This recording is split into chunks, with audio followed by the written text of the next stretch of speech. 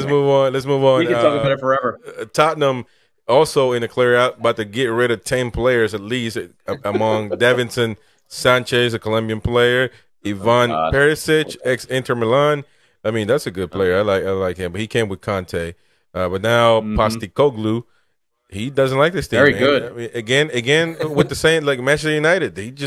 You can't get rid of 10 players. So quickly, what do you think? I think the thing with Postecoglou, and I've researched him, he's a fascinating character.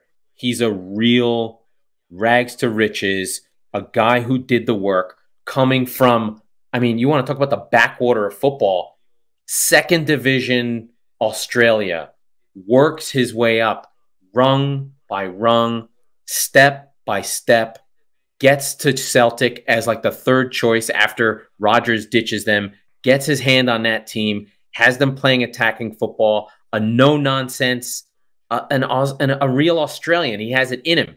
The fascinating thing was he was trained by Puskás, the most famous Real Madrid player ever. The Puskás Award is named for this man for the greatest goal every season. He was trained, and his first coach was Puskás when he was a young man, as Puskás was running around the world.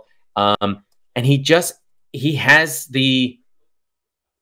walks the walk. He has the strength and gravitas to be like, you want to bullshit me? I was nothing, and I'm here now, and you're going to play the way I play, and I'm not going to bullshit. He's a no-nonsense coach. And self-made man, but attacking football, pressing, this sort of modern coach of just like, we press, we go as a group, we fight to the end, this mentality monster kind of thing. A 4-3-3, attacking, pushing fullbacks where we defend as a group, and we defend from the front, and we attack as a group, and the fullbacks push on. You know, that kind of modern Kloppian full throttle football is where they're going to play. And he got a notoriously difficult group of fans, the Celtic fans in Glasgow, some of the toughest, most badass, will follow you home fans in all of England and all of Europe.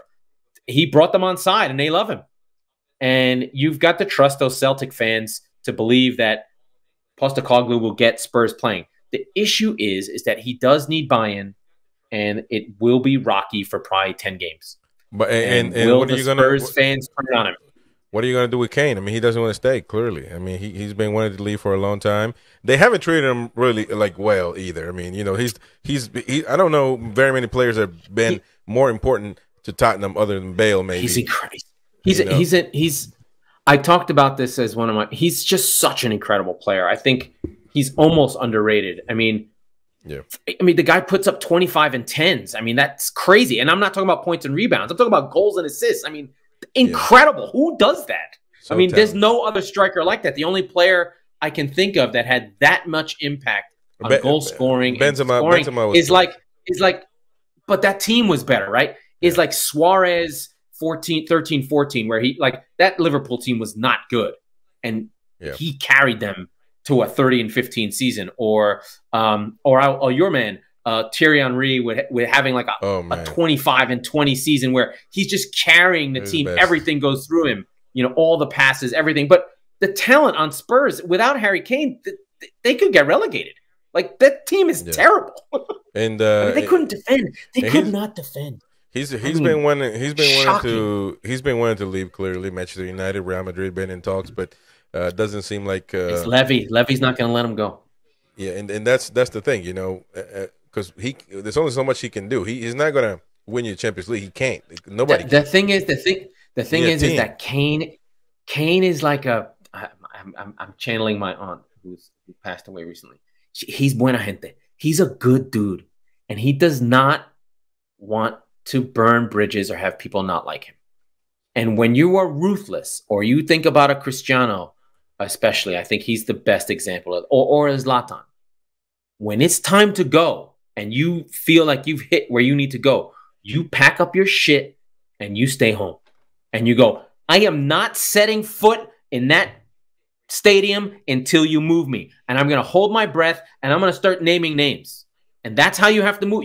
If it's about your career, about where you want to go, that's how you do it. I don't know how long. And I don't think he doesn't have that in him to do that.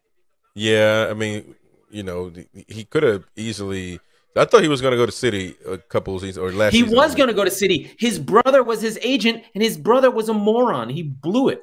He should have gone to City. That was the moment. 2 years ago, yeah, he should have gone. But now he's going to be 30, 31. His contract's running out. That was the time to move him. But they got Mourinho. They sold him on the project.